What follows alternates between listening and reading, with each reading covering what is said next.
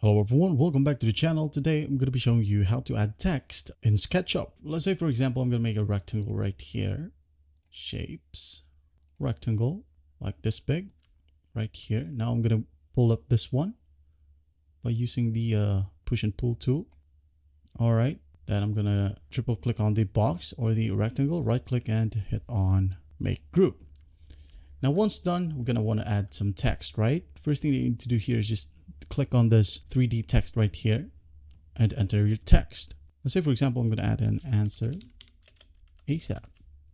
Then I'm going to use this drop down right here to select a font. For example, this one, hit on place. All right. Let's say for example, I'm going to add it exactly right here. As you can see, it is on 3D.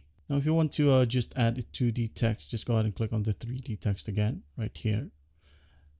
Then, for example, 2D text, just go ahead and untick this one, filled, and extruded will be automatically blocked. Just go ahead and hit on place, put it that in here, and when we check it out, as you can see, it is on 2D. Let's say, for example, you want to add some materials to the text. Just go ahead and hit on this section right here on materials. Let's say for example you want to add this watery texture right here. Just fill up one of the letters, and as you can see, only the 3D text will be available for changing the material. For example, here we're gonna try to put the 2D text. All right, as you can see here, it is not possible.